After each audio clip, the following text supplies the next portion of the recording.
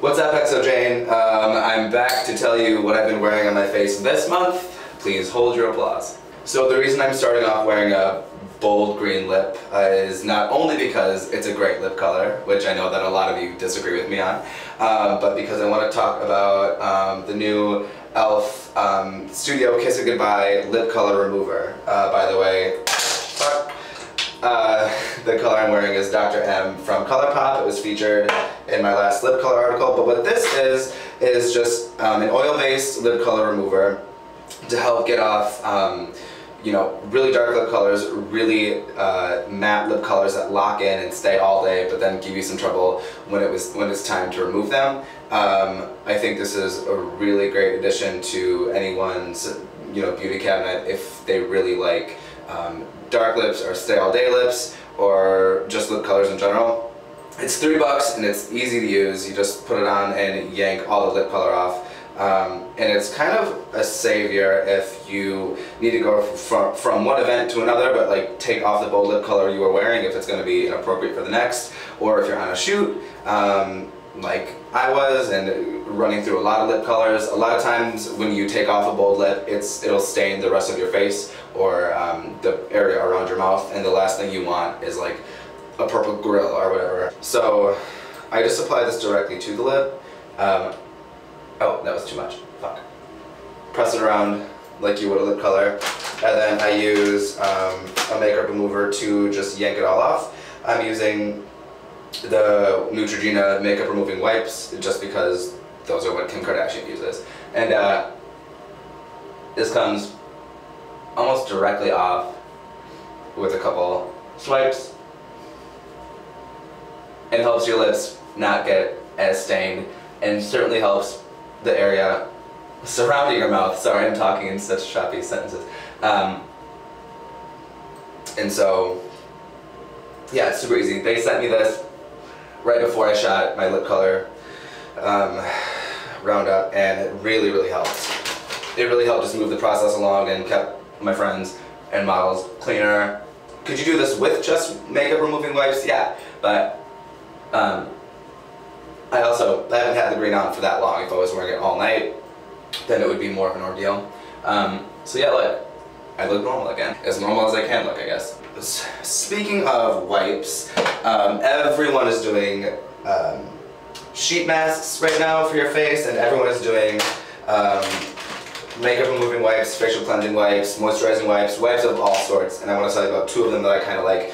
The first one is actually for men, quote unquote, and you know how I feel about gendering things like face wipes, but I'm including it because it's good. I'm sorry if you think I'm a douchebag because of it.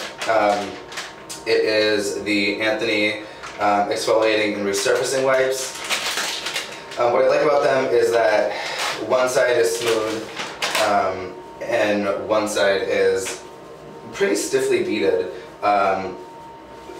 to exfoliate and get like dead skin and dirt and grime off of your face. These wipes are made with glycolic acid to give you a pretty serious exfoliating experience without burning your whole face off.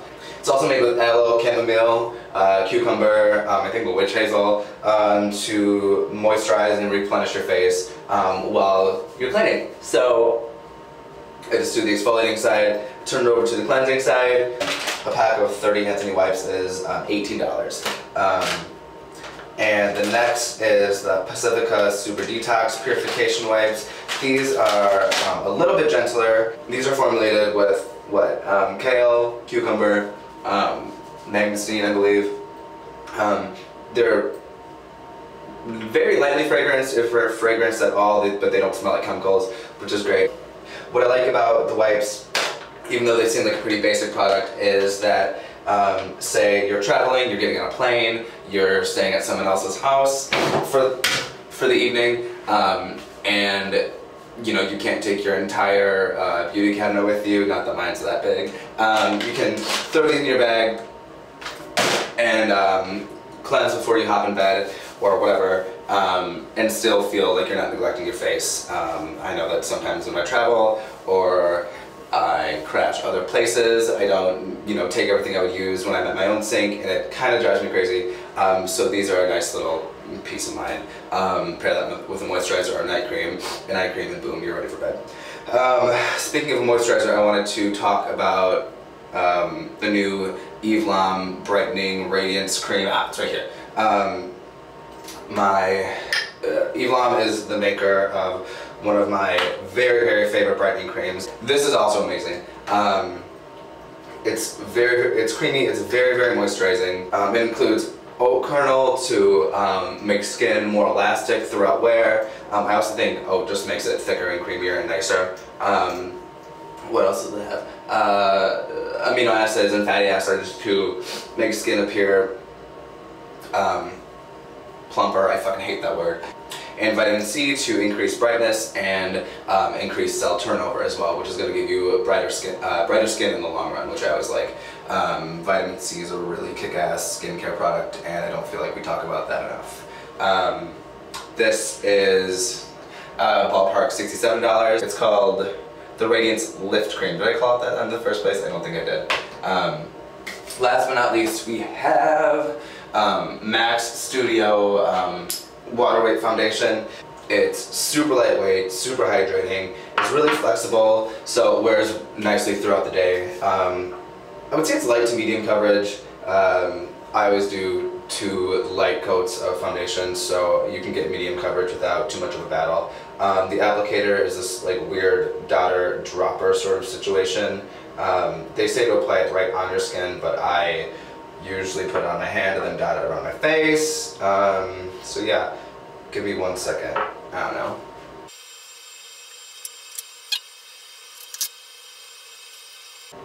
I'm using my favorite IT Cosmetics number, what is it, 302 Velvet Luxe foundation brush.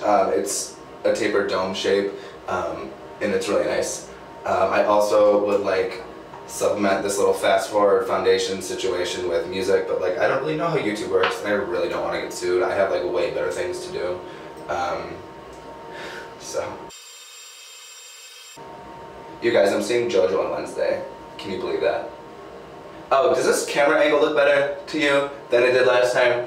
The camera's literally in my shower right now. There's like only so much I can do with this space, clearly. So yeah. I mean, it doesn't really look like I'm wearing foundation right now, which is, I guess, the point. But my skin is definitely more even. Redness is covered up. You can still see my natural coloring. I mean, my dark circles aren't like vanished because they're sort of a part of me and I sort of have to embrace them. When I do cover them up, it looks like I'm like in full face, which I guess I would be. But, you know, my blemishes are concealed, redness is gone, skin looks brighter, even, but it doesn't look like I'm caked in makeup, you know what I mean? Fuck! So yeah, that's what I'm wearing on my face this fall, this November. Sorry I didn't load this at the beginning of the month. I actually broke my tripod last week, so I needed to wait. Tell me what you're wearing this month. What are you wearing on your face? Foundation, moisturizer, anything. And yeah, I hope you enjoyed. Tell me if this is a really shitty video segment. And I'll see you guys next month.